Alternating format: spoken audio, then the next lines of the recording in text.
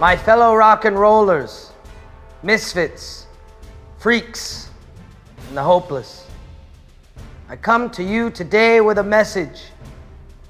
There is a war raging across the seas, in our homes, and on our radios. What war, you ask?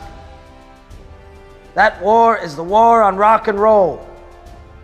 The very music founded on the idea that a song, no matter how good, but from the heart, could change things.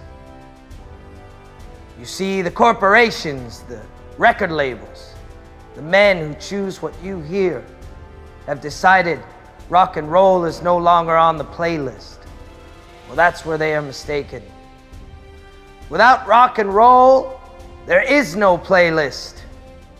And the very chairs that they sit in were provided for them by rock and roll.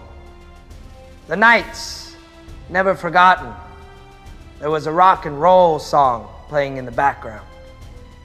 And when it struck, your future would never be the same, it was rock and roll telling you it would be all right.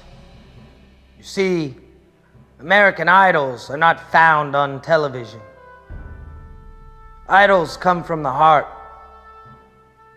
Now, this will not be easy. Some of us will die. But as long as I'm alive and you're alive, rock and roll is alive. As long as Johnny Madcap and the Distractions are here, rock and roll is not going anywhere. So I ask you, join the Distractions and help save rock and roll.